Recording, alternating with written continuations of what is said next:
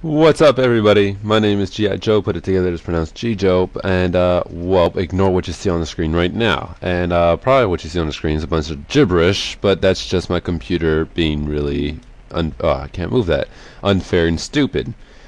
Anyways, today I'm going to show you how to fix iTunes error code 4002. I almost forgot what it was that I was going to show you.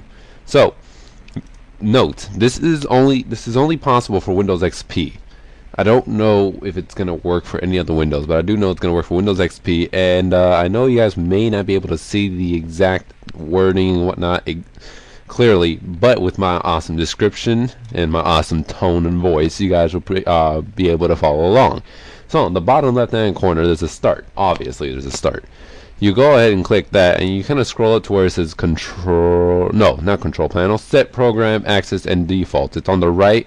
It's 1, 2, 3, 4, 5 up from down. It's right here, right where I clicked, around that area. I'm pretty sure you guys are, intelligent beings. You guys know where I'm clicking at. Anyways, I'm also drinking lemonade. So while we wait for that window to pop up, I'm going to drink my lemonade.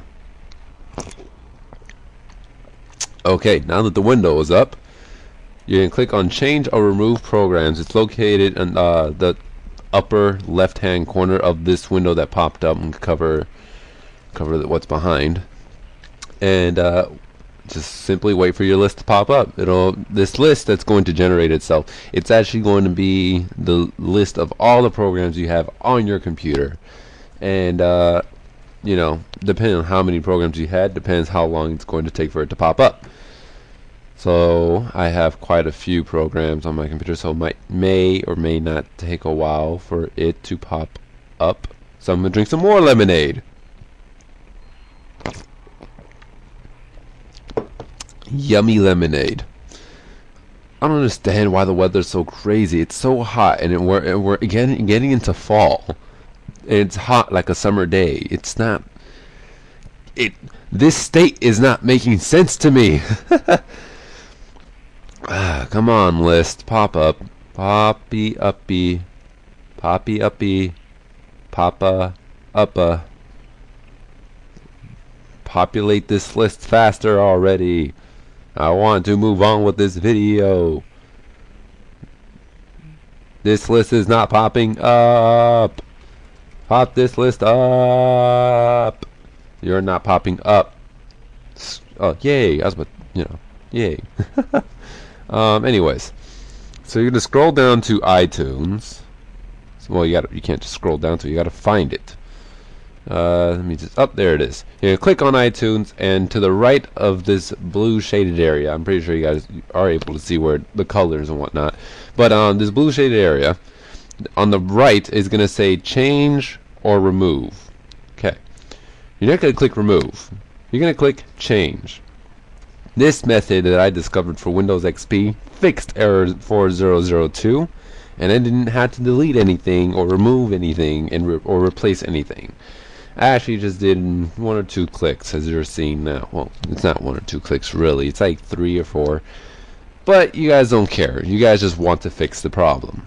So, I am here to fix it for Windows XP. I don't know if this will work for any other Windows, but I'm definitely sure that it should work. Should. Emphasis on should, so I don't need to be receiving hate comments on it not working.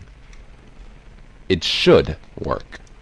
I'm not making any promises. I'm just saying it should work.